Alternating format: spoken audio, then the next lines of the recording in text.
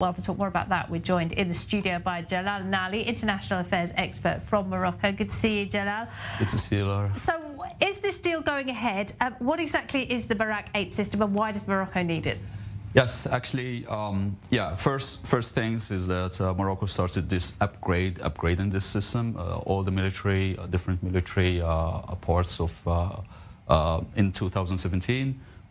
There was a big change actually in the military structure, even in the leadership.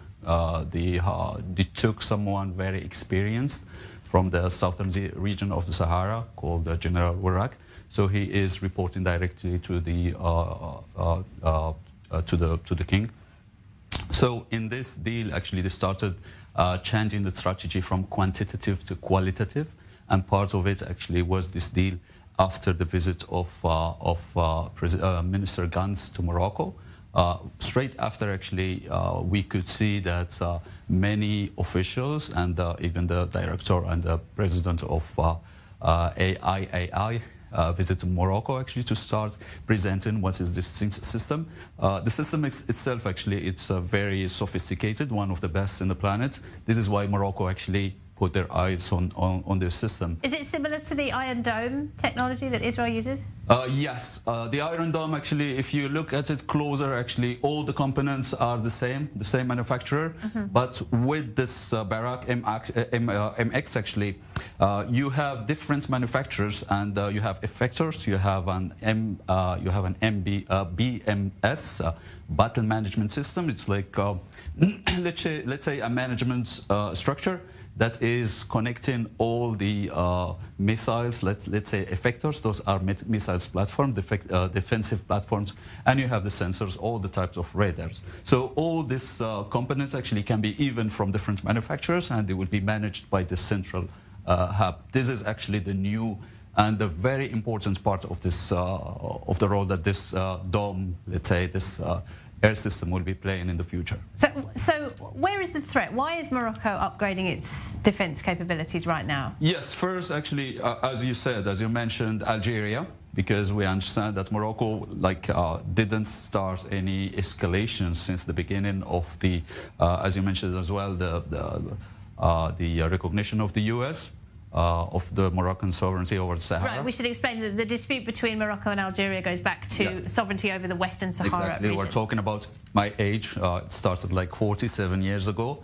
And since actually Algeria is still sticking to this iron wall, because back then there was like West against the East with URSS. Algeria was part of the other side, so Morocco was always an ally of the West. So the problem started there. Even with the change, geopolitical change, international relations change, Algeria is still sticking to that old narrative, which is not going anywhere. Morocco actually extended the hand actually to start talking and relationships and dialogue over this issue to solve it in a way, a smart way. Even Hassan II, the father of the actual king, started the idea and promoted the idea of the Maghreb Arab.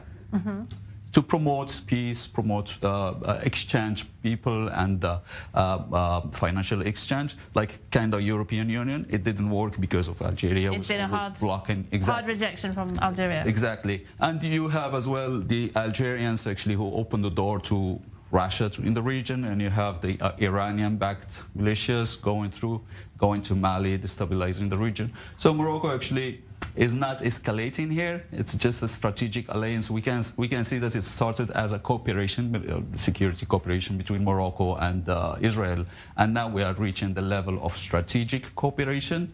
Well, quite. I mean, and the fact that Israel is willing to sell this very sensitive technology to Morocco does suggest a high level of trust between the two countries, given that officially ties have only been out in the open for a couple of years. Exactly. Actually, if you look closer, Morocco is importing at the rate of 91% American weaponry, something like 8.2% from France and 0.8% from the UK. Now Israel is playing a role, and I guess that it will start playing an increasing role now with this partnership, actually, to produce, to create a military industry in Morocco. So we are expecting actually a crescendo way of doing business, and not just at the military or security level. We know that relationships started before. We know that Morocco owned and bought through third parties 3 Heron drones. He bought as well some how we call it elements or equipment from this Bluebird in the past. So we know that Morocco used to buy this technology, even this Lockheed Martin upgrades. Actually, we know that 10 years ago Morocco used to buy through third parties all these new upgrades. So it's not a new thing. It's just now we are coming to the daylight, and we are actually promoting and getting this relationship to the next level. And do you see that cooperation developing further and deepening over the next year or so?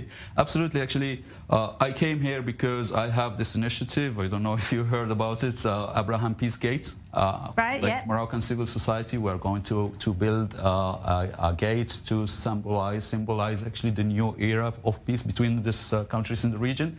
And I'm talking about with the politicians here, with academics and economists, to start actually linking things, so and civil creating society, bridges, not to leave it at the political level, because that's the start actually, that they are paving the ground for us.